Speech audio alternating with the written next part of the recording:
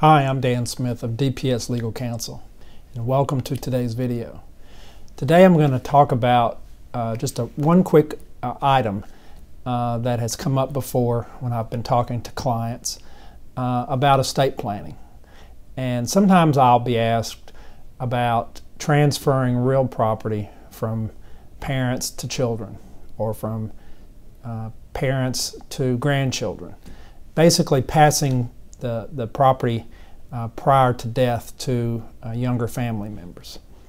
And often people bring this up because they expect to leave the property to the younger generation, and they sometimes think it makes sense to go ahead and do it now and just transfer the ownership while they're still alive. And typically that's not a very good idea, and here's why. If you have real property that has appreciated a lot in value since you've owned it. Let's say you bought it 20 years ago and paid $100,000 for it, and now it's worth, 20 years later, it's worth $500,000. Essentially, the property, by appreciating in value $400,000, if you were to sell it today, there would be gain. There would be a gain of $400,000. If you were to give that property to a family member, trying to help them out, they would take that $100,000 basis in the property that you have, and when they sell the property, they would have that gain.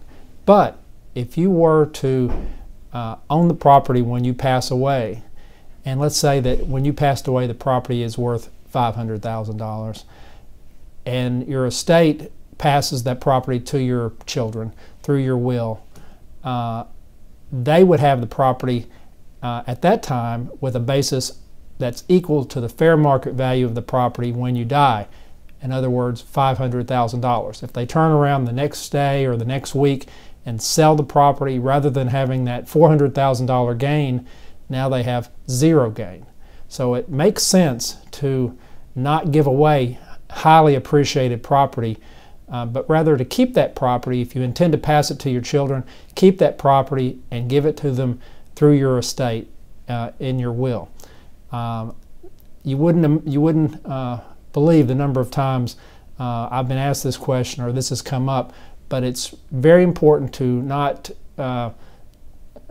take an action without looking into things tax-wise to make sure it's going to work.